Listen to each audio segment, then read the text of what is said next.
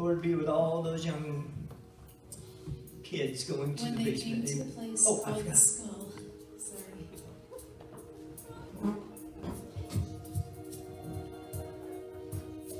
There they crucified him.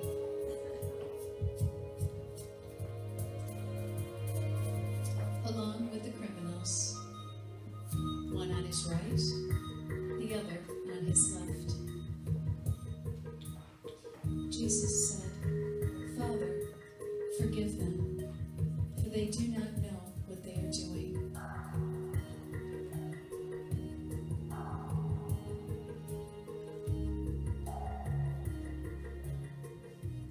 Well, that's the sermon today. It was nice seeing you. Have a good one. I've not let you off that easy before, have I? All right, somebody gave me 2 of these candies. Thank you, Hunter. And just blindly, I'm going to toss it out there and see who comes up with it. We're going to try to hit that back row because they're incoming. Yes. That comes with a free dental floss. Anybody want that?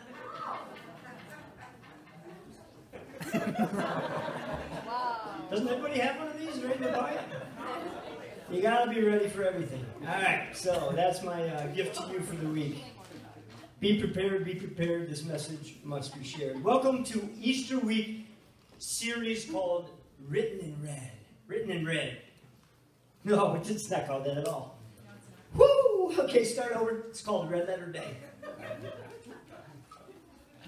It's revealed in red, all right? Just play with me. Just play fair. Here we go. I hope you had a red letter week. Now, if you asked your neighbor, did you have a red letter week? You know, to have a red letter week, you need to have a couple, at least, red letter days, right? Right? Come on. Amen. I want us to raise our hand if we had at least 2 or 3 red letter days this week. Just you know, modestly, that's fine. Oh, put them. Yeah. Awesome, awesome. Listen, it requires something of us, and we're going to touch base with that in just a moment. But the red letter day is something that came up in the 1500s, 1400s, when the church was trying to highlight a certain day as this should stand out, this should be memorable. And they put the letters in red. And today, if we could get past that, to think of the letters in red are the ones Jesus writes. Those are the red letters. To really go, what did Jesus say? Because that's really, really important. So we'd like to start with something funny. I heard about a little girl who was dressed in her Sunday best, and she was running as fast as she could so she would not be late for church. She prayed, Dear Lord, please don't let me be late. Dear Lord, please don't let me be late. And about then, she tripped on a curb and she fell face forward. She got up, she brushed herself up, she continued running. Dear Lord, please don't let me be late. And as she looked up to heaven, she said, and please don't shove me either. All right, grab your Bible, say it like you mean it. This is my Bible. I have what it says I am. I have what it says I have. I can do what it says I can do. Today I'll be taught the Word of God. I'll boldly confess. My mind is alert. My heart is receptive. I will never be the same in Jesus' name. Lord, I pray that we're not just saying words here. We're opening up our heart to be filled with you.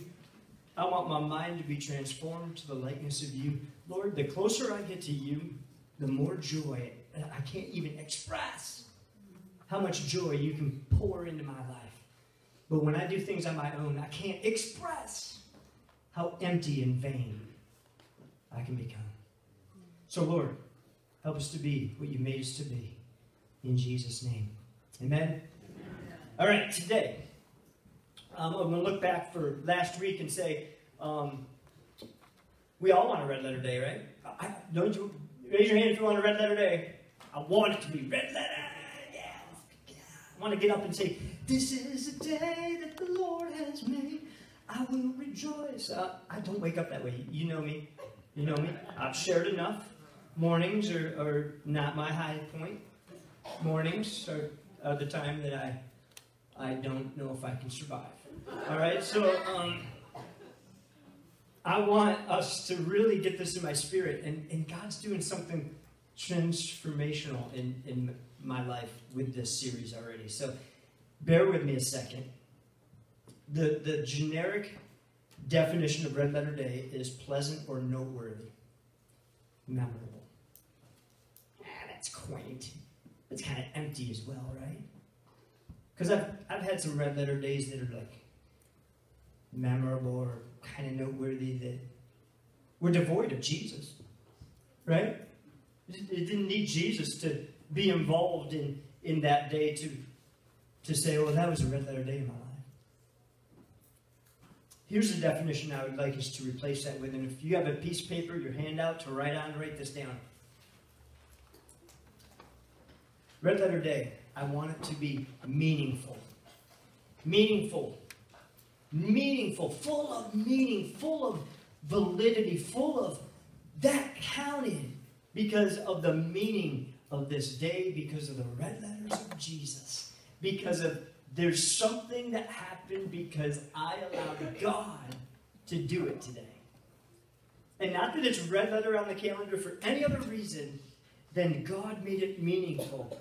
There's no more noteworthy or red letter day than 33 AD. Jesus dies on the cross and transforms the old covenant to the new covenant. And we're going to figure out what that is a little bit through this sermon, so I'm not going to go into that right now. And there's this highlighting in red of Jesus' words on the cross, and that's the subject of this series. What we're talking about, these written in red words.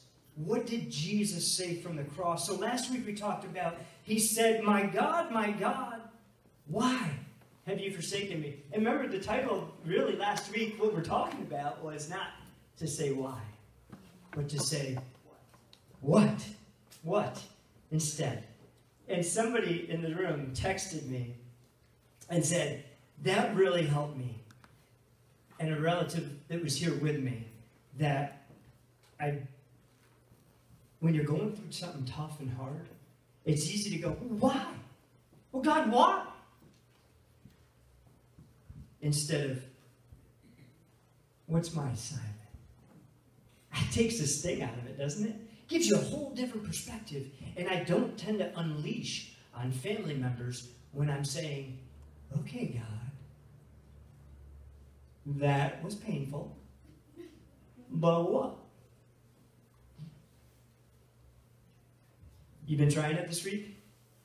Does anybody at least, not that I'm going to have you share your personal testimony, but this week you have a why that turned into a no, what?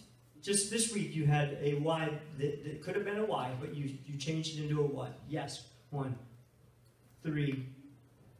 Yes. Amen. Awesome. Okay, we're getting this. We're getting this. Now, note that Jesus says on the cross, my God, why have you forsaken me? And it, just looking at surface value, you think, Jesus is feeling right now like God cannot look upon sin. And actually, there's some theologians that have written books that in that moment, God could not look upon sin. Not true. If that's true, you and I are in a very bad place this morning. Amen? That is not true.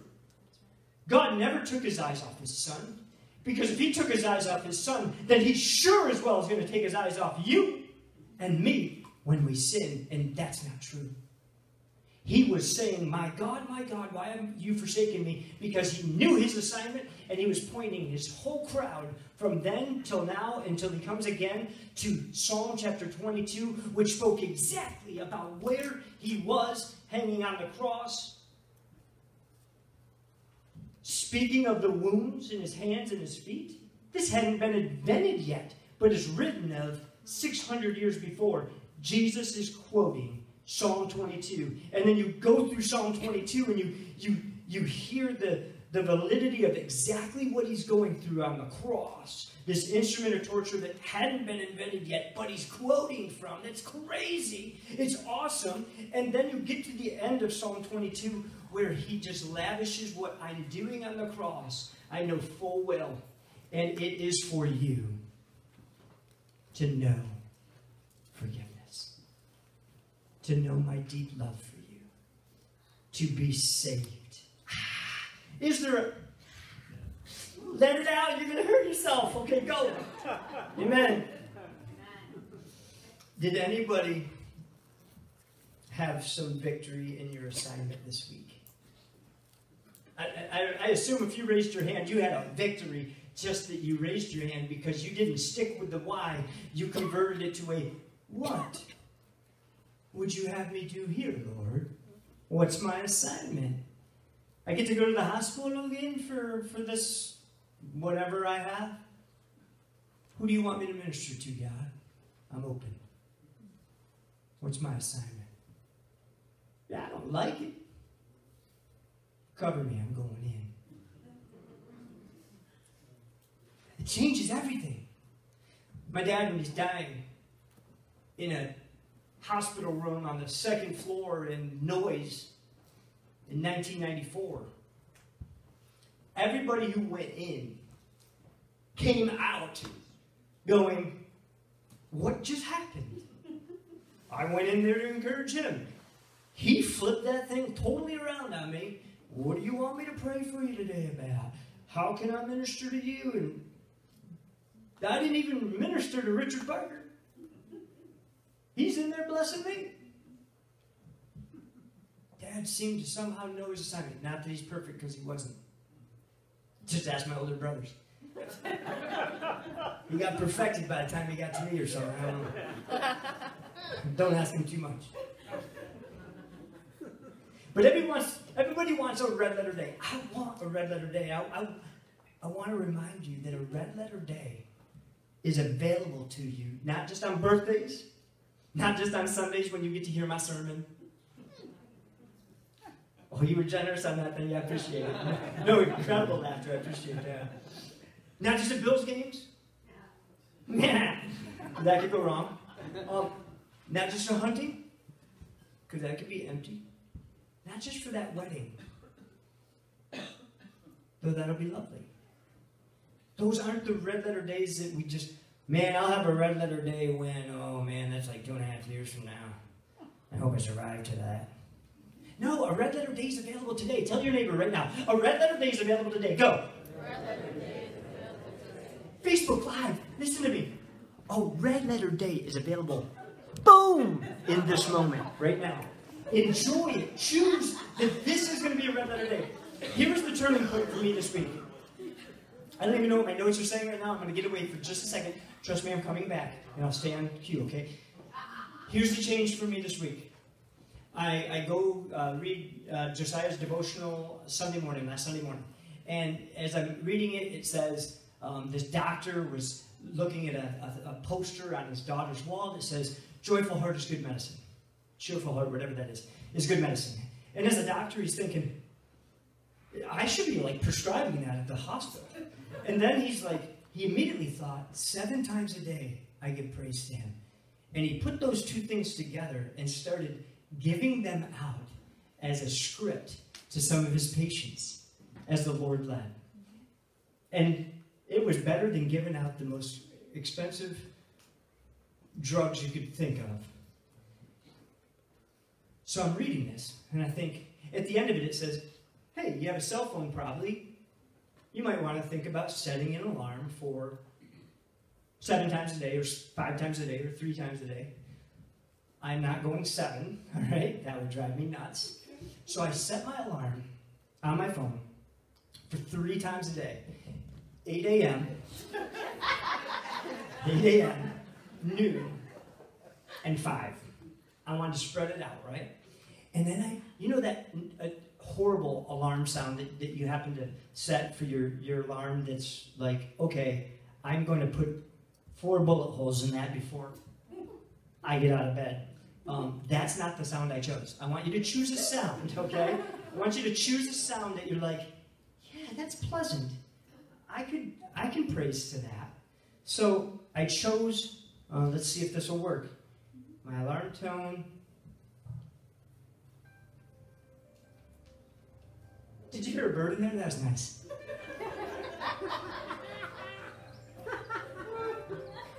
And when that goes off, I must stop whatever I'm doing and look around me and just give God praise. Whether it's 2 minutes, 15 seconds, 5 minutes, 10 minutes. Sometimes I'll take a walk a minute, just get up, take a break, shake things off. Wait for it. Isn't that nice? And my wife doesn't even ask me what that is anymore. What is that? Something's playing. Honey, why don't you... Now I wrap whoever's in the room. I'm like, hey guys, what do you have to praise for? And then I make them give it up right there. Listen, I'm telling you, something supernatural is happening right now. This week has been a red letter week. One red letter day at a time. Monday, 8 a.m., noon, 5 p.m. Tuesday, 8 a.m., noon, 5 p.m. Now you'd think, man, the pastor, he should remember to praise God all the time.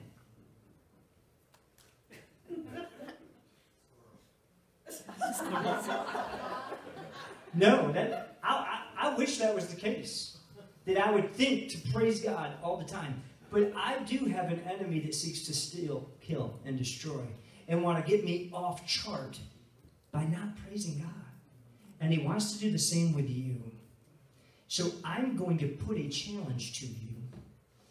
Let's see, I will give a piece of candy to everyone who will set your alarm at least twice a day from now until next week. I'm gonna let you go ahead and set your alarm right now, or write it on your page. I need you to set an alarm this week to praise. Go ahead, write that down. Go ahead, set an alarm. Maybe it's going to be 1 o'clock this afternoon. You can assign your alarm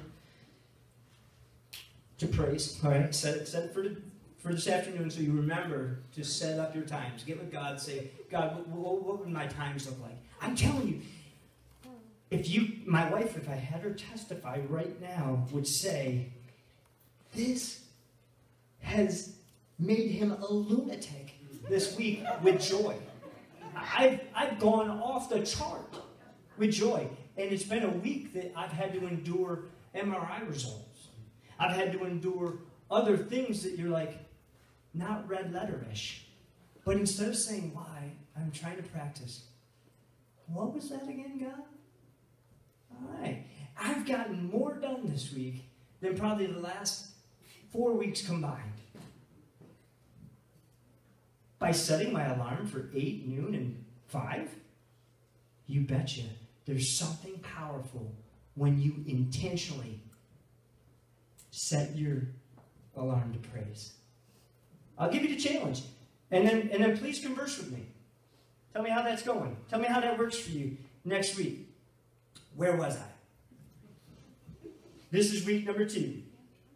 The red letters of what Jesus said from the cross. I want us to have a picture that's going to be a reminder right now of the old 1845. Honey, picture? Oh, yeah. I'm sharing that. She's sharing. All right, that's the skull. If you can show the laser onto the skull. There's the eyes and the mouth. There's the hill called the skull in Jerusalem. The next picture is the cross. This is at the base of the skull mountain, not a mountain, it's a hill, where Jesus is crucified. So please turn with me to Luke chapter 23 in your Bibles. Luke 23, 32 to 34. Luke 23, and then you get a page number, please shut that out. 1046. Luke chapter 23, verse 32. 1046 in your pew Bible in front of you. Verse 32, 2 other men, both criminals, were also led out with Jesus to be executed when they came to the place called the skull. Okay, one more picture for creditworthiness of this is the skull. Somebody did a little art diagram of what that looks like. And side profile isn't quite as like, whoa, that is definitely the place of the skull. Everyone in Jerusalem knew where the place of the skull was. Everybody knew that they actually called it Skull Hill. If you go to Jerusalem today, there's a nice little placard that says Skull Hill this way. lots of placards, actually, that guide you to the place of the skull. They crucified him there along with the criminals, one on his right and the other on his left. And Jesus does, and if you can pull up this next picture for me. Here's this picture of the criminals on his left and on his right, depicting the atmosphere. And Jesus, knowing that everybody just spat on me, everybody just mocked me, everybody just threw their insult at me, everybody was questioning him. They're beating him. They're putting thorns on his head. They're punching him. They're betraying him. They're hating him. They're whipping him with shards of bone and metal. And he has so well ingrained in his heart the reason he's hanging on the cross that he says out loud, written in red, Father, forgive them, for they know not what they're doing.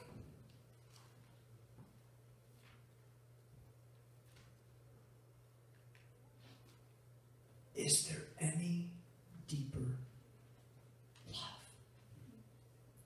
that could be expressed by Jesus? Can you and I say about your enemy, Father, forgive them? They don't know what they're doing. Or do we say other things about our enemy?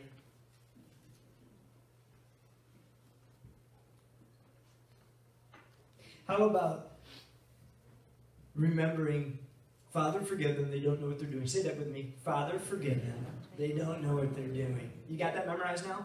Father, forgive them, they don't know what they're doing. If you can remember that in the middle of the argument with your wife, right? And your wife says, oh, Father, forgive that idiot. He doesn't know what he's doing.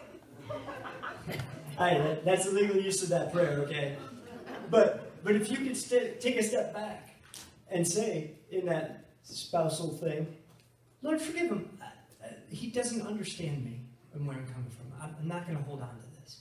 Amen? Changes everything. How about that person at work who uses Jesus' name in vain? And you're like, oh, that grates on my spirit. And I know it does on God's. But Father, forgive them. They don't know what they're doing. Please don't shout it out loud. All right? But then pray for them. Because obviously they don't know the value of God's name. That they would use it in that manner. How about your boss demeans you at work? Probably a woman. Oh, just kidding. You know, trying to get out of there. Good job. Somebody used it. Father, forgive him for he doesn't know what he's doing.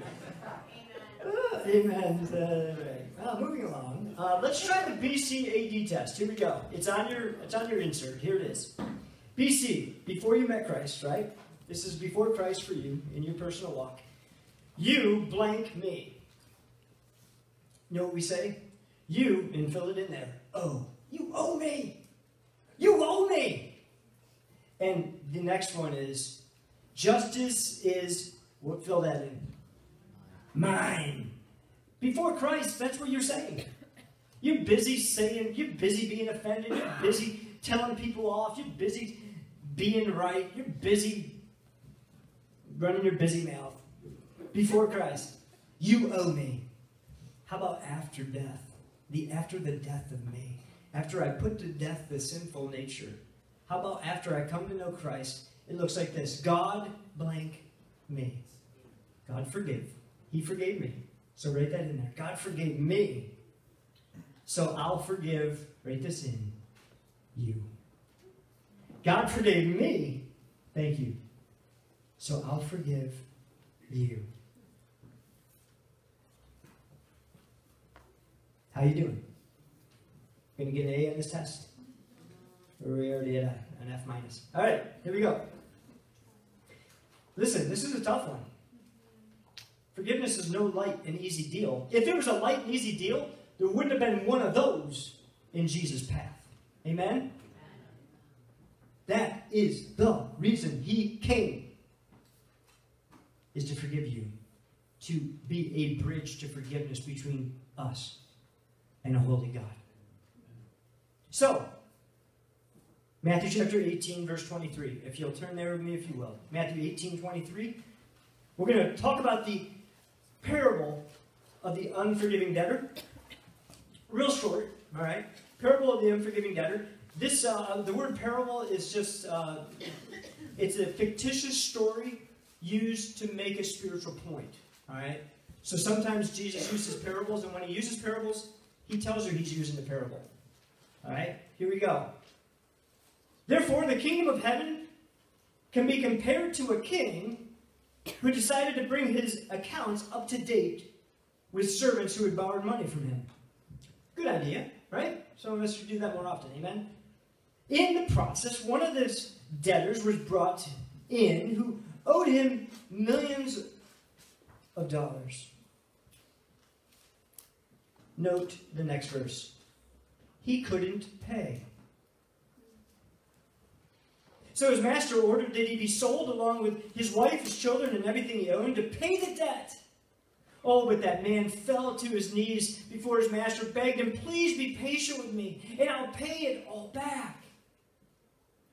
Then his master, who was filled with pity for him, released him from his debt and forgave him. Time out. Here's the lesson. The lesson from the forgiven servant is the debtor cannot always, write this in, repay you. The debtor cannot always repay. Just like you and I could not repay your debt of sin we owed. Amen? Could you repay your debt? Anybody? No, I can't repay. I don't have the means to repay the debt of sin. Reminds me of that commercial. Lord, I've fallen and I can't get up. Right? Shouldn't be entertained by that. Nor should you. All right, anyway. So, help, I've fallen. I've fallen into this vat of sin that I don't know how to get out of. Thank you, Jesus. Thank you for coming and bearing and taking my debt when I asked him to. Do you have anyone that owes you? Probably. Somebody who's sinned against you? Somebody who's taken a piece of your good name and tried to drag it through the mud so that they could stand on your good name? Or maybe they took something that you legitimately did and they decided to broadcast it to the whole world. Lord, I'd like you not to forgive them. Right? That's how we feel. That's how you feel. It's not what we should be doing, but it's very natural to be like, I want to justify this. I want to take it into my own hands and make it right. Right? Right? Yeah, don't get too spiritual on me here. Here we go. The offended can always show mercy. It's in your notes. The offended can always show mercy. In other words, the landlord can always forgive a debt. When somebody owes you, let me take this to the next level because some of us don't want to get it.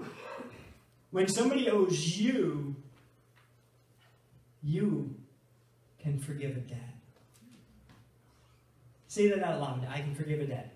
I can forgive a debt. Hey, has anybody had a debt forgiven? And now I'm not even talking spiritual. I'm just talking in the physical sense. Like, we racked up a wicked phone bill when my wife and I were engaged. And I was in Florida, and she's up here. And that was back in the day when you're tethered to a line stuck to a wall. You know what I mean? Weird how far we've come since then. That bill was like $1,800. And my in-laws forgave the debt. I don't know if they're watching right now, but thank you so much. Because the interest on that would be really terrible right now.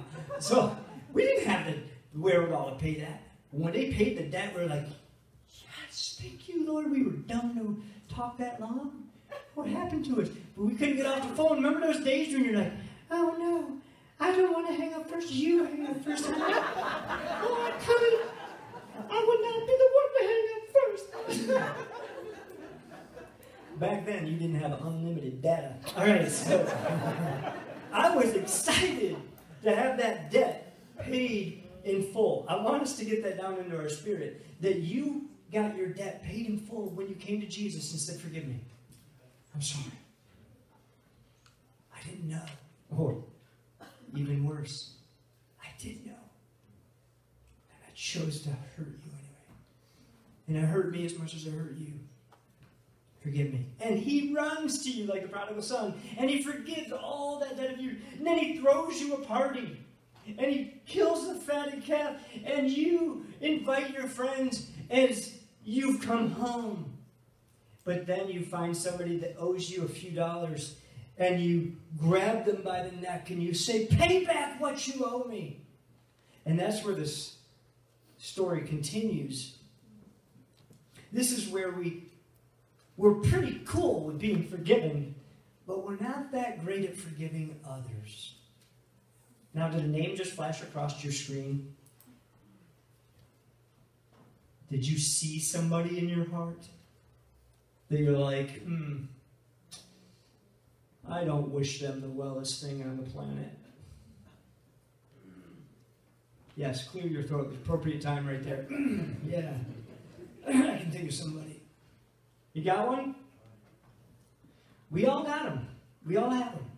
And the severity of the offense is varied. Amen? Right? Some of it's extraordinary abuse that I couldn't imagine. And you never should have gone through that. Amen. We're going to get to that in a moment. Some of it's like, well, that was ticky-tack. Why am I so worried about that? Why does that gall me? I want us to realize that as a lender, you have the ability to offer mercy.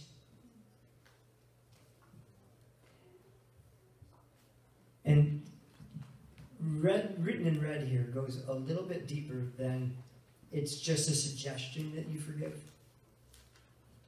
It's actually pretty straightforward that we need to forgive. And before I even share, I'm going to say this.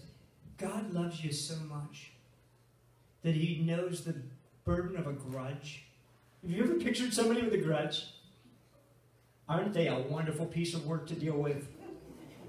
Those who are just wandering around throwing out, I have a grudge against him, and here's why, and I have a grudge against her, and this is exactly why. And you just want to spend quality time with them, don't you? Not really. No, because there's something about that grudge that has you pinned to the ground. And we think somehow we've got freedom by holding on to a grudge. God loves you enough and knows you well enough because he made you, that you and I need to give up the grudge. It is his to repay. Let him take care of so-and-so. You give them up. Amen? Let them go. Let them be God's detail to take care of. Verse 28, but when the man left the king, that's you and me after we leave getting forgiven of everything, right? We went to a fellow servant who owed us just a few $1,000s. We grabbed him by the throat, demanded instant payment. Then the king called you and I back in and said, you evil servant, I forgave that tremendous debt of yours because you pleaded with me. Shouldn't you have had mercy also on your fellow servant just as I had mercy on you. Then, in anger, the king sent the man to prison to be tortured until he paid back his entire debt. That's what it'll feel like. It'll seem like if we refuse to forgive our brother or our sister from our heart. From our heart. So the words aren't good enough. Hey, this morning, okay, I'm going to say the words because I don't want a consequence. I forgive Jimmy. Well, God knows your heart that you didn't really forgive Jimmy. You just said the words, you forgive Jimmy, which doesn't forgive Jimmy. Right? You with me? Come on. It's time to forgive your brother from your heart. Now, question. What do you do when the offense seems too big? I know somebody in the room's asking it. Here's the answer. Jesus' love. Fill that in. Jesus' love is greater than any offense.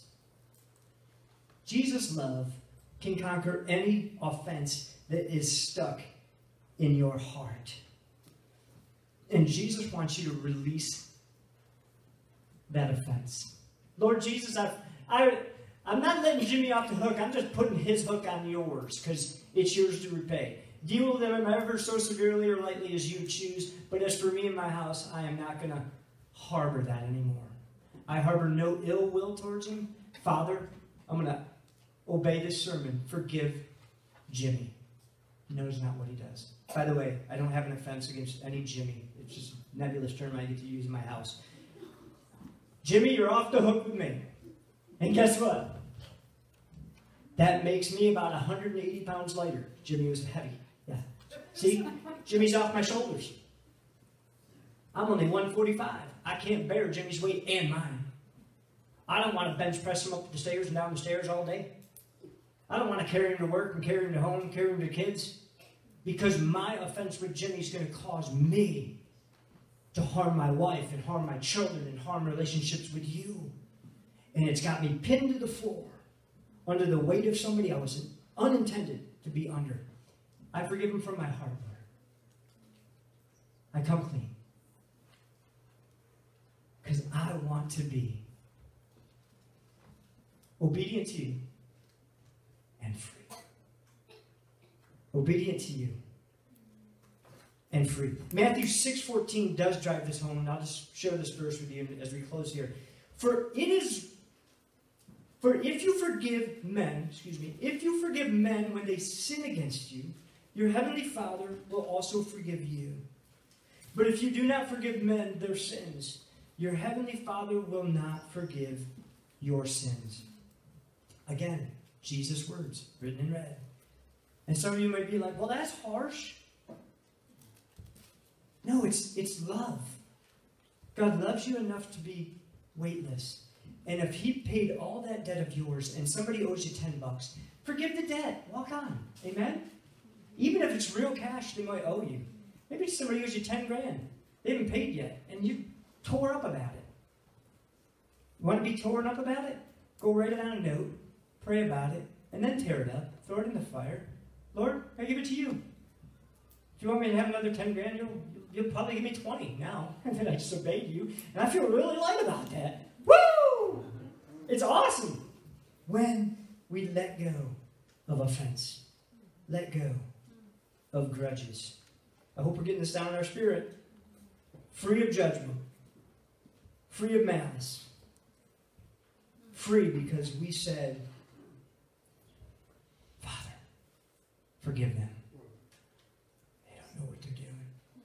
And you might say, well, they do know what they're doing. They know exactly what they're doing.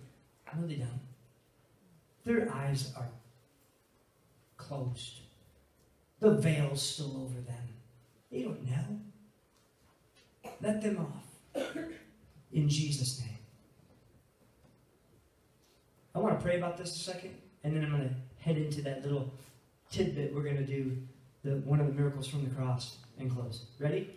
I'm going to pray for that thing that's on your heart. Here we go. Facebook Live, keep tuned in for that thing on your heart. Let's let that go right at your house. Who that is. Lord Jesus, I come to you right now. And Lord, maybe we got a Jimmy on our heart that's like, man, that offense, secularly, I want to hold on to it. I want to see him pay. But Lord, I pray that when we're doing that, we're actually nullifying your forgiveness of my sin. That I don't want to see me pay when you've died once and for all to forgive my sin. So Lord, I offer that incredible gift because you offered it first to me and repaid my debt of millions that I owed you in sin.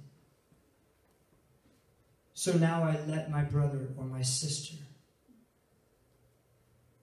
off the hook into your care. Forgive them, Father. They don't know what they're doing. And Lord, for somebody this morning who's like, man, this seems like it's going to be more of a process than a one-time deal. Lord, work that process out with each one of us powerfully. Because this is the reason you came. You died. You rose again. Thank you. Amen? Amen. All right. There were 6 historical, incredible things that happened during the crucifixion that we want to talk about historically. Last week we talked about darkness covered the whole earth for 3 hours. If you didn't catch that, go back to Facebook Live from last week or go to www.enjoylwc.com and catch what that was. Week number 2 here, the temple was ripped. Temple veil was ripped from the top to the bottom when Jesus gave up his spirit. Now, how does this tie into forgiveness? Glad you asked. It all 100% ties into forgiveness. Jesus is the new covenant, and he's replacing the old covenant. So, Matthew 27:45, then Jesus shouted out again and released his spirit at that moment. Right there in that moment, the curtain in the sanctuary of the temple, which was 60 feet high and 30 feet wide and 6 inches to a foot thick. This is one big veil. Huge veil.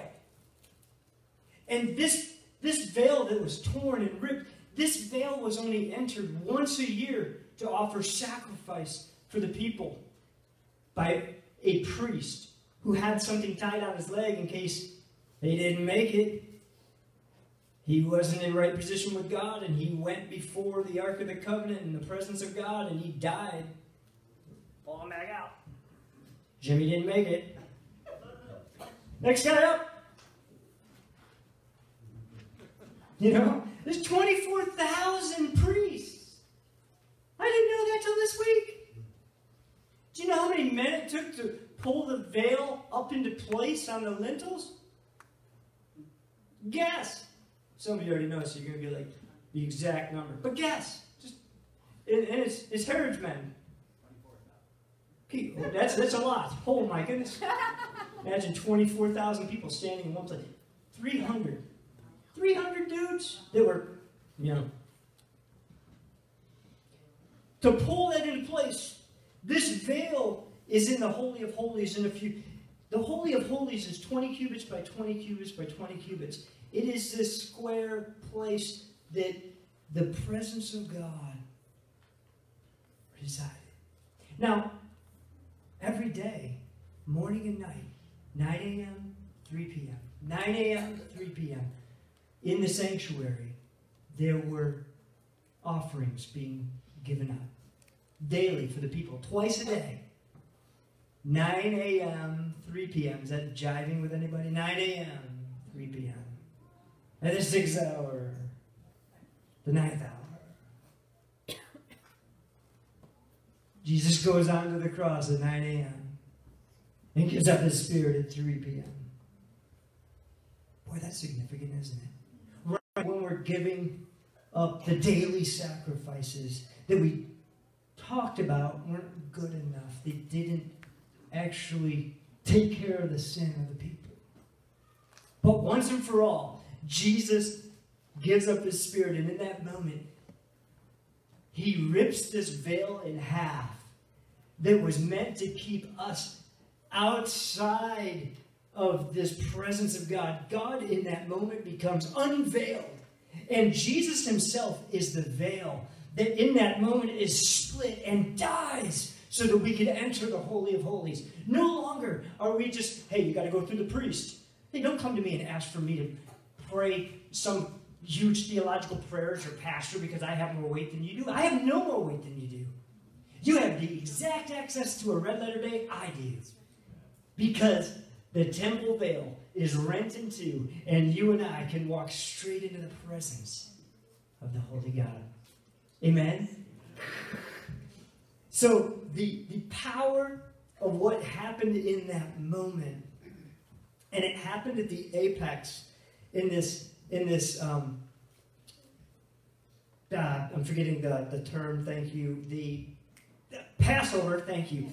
Passover, as they're celebrating, Jesus becomes what? The Passover that has been expressed for all of their time since Egypt. Jesus becomes the once and for all sacrifice. And there's 196 sermons I could throw in here right now. Let's just do 7 of those. We got time, right? We can be like that one church that goes a couple hours. And we have 10 people next week. So I'm not going to do that. But I'm telling you what. Have some fun reading about and maybe watching some videos about the temple veil and the significance of it being torn from top to bottom. To say, no longer do we have to have those sacrifices.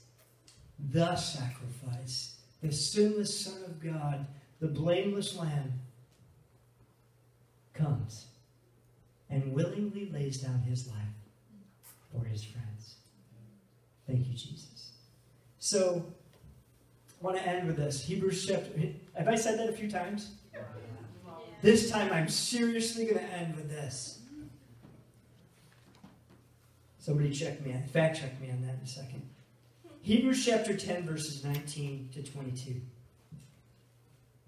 Again, I might have you close your eyes. If you need to write that down, Hebrews 10, 19 to 22. This sums up everything of today. Here we go. Therefore, brothers and sisters. By the way, we were reading this passage earlier, right before the song. I was quoting a passage. This is the continuance of that passage. Therefore, brothers and sisters, since we have confidence to enter the most holy place by the blood of Jesus, by a new and living way opened for us through the curtain that is his body. And since we have a great high priest, Jesus, over the house of God, let us draw near to God with sincere heart and with full assurance that faith brings, having our hearts sprinkled to cleanse us from guilty conscience, and having our bodies washed with pure water. Let us hold unswervingly to the hope we profess, for he who promised is faithful. Lord, right now, in this holy moment, understanding that when you died, everything was lined up to a perfect moment in time. Lord, you love us so much. And you're so incredibly flawless. We ask you right now, forgive me my flaws. Forgive us our sins as we forgive those who sinned against us. Lead us not into temptation, which, Lord, we know you don't do. Each is tempted when, by his own evil desire, he's dragged away and enticed. And after sin is conceived, it gives birth to death. And death, when it is full grown, man, Lord, help us right now to allow you full reign in me. We want a red letter day, Sunday, the 30 whatever of the month this is, and Monday and Tuesday and Wednesday and Thursday. Yeah, there's a couple birthdays coming up this week, and that's going to be awesome for those particular individuals on those particular days. But Lord, we want every day to be walking with you, red letter. Lord, just my wife and I looking around. If this morning you asked Jesus to come into your life and be your Lord and Savior, I want you just to raise your hand. We want to pray with you, and we want to watch over you. Amen. Amen. Amen. Lord, for those that I just saw that just said, hey, I'm in. I pray that you'd supernaturally speak to their lives, bring them up to speed with you in power and your authenticity.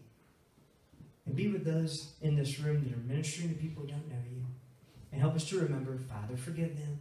They don't know what they're doing. I'm not going to hold on to that. I'm not going to hold a grudge. Help us to live our lives free from a sin that we owe and free others from a sin debt they owe. We pray in Jesus' name. Amen. Amen. Have an awesome day in Him. I'll see you all at 4 o'clock on Soccer Field.